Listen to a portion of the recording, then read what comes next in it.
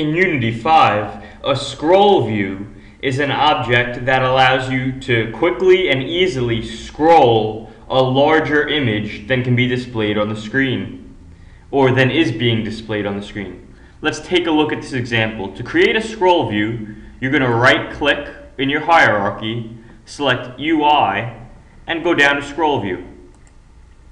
And now you'll notice there are a number of components parented to the scroll view. We have the viewport, the scroll bar horizontal, and the scroll bar vertical. I'm going to click underneath this viewport here, and I'm going to select this content. Content is where you're actually going to place your content. So I'm going to jump over here and go to Add Component, UI, Image, as I want my component to be an image. Now I'm going to select from the number of sprites that I have here. I'm going to choose my logo image. Now the one thing about this image right now is that it's stretched out, so I actually want to make it nice and crisp here.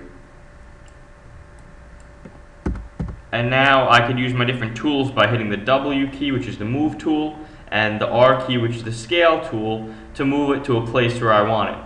Now let me show you how this works. If I hit play here, first I'm going to use, well, let me actually zoom in a little bit. So what I'll do is I'll actually select this scroll view.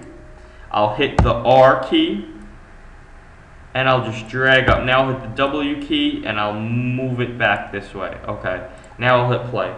So as you can see, this takes up a lot more of the screen space. If I click and drag, you'll be able to see that we have this logo image here, and I can move to the sides of it. It also has a certain bounce when I release.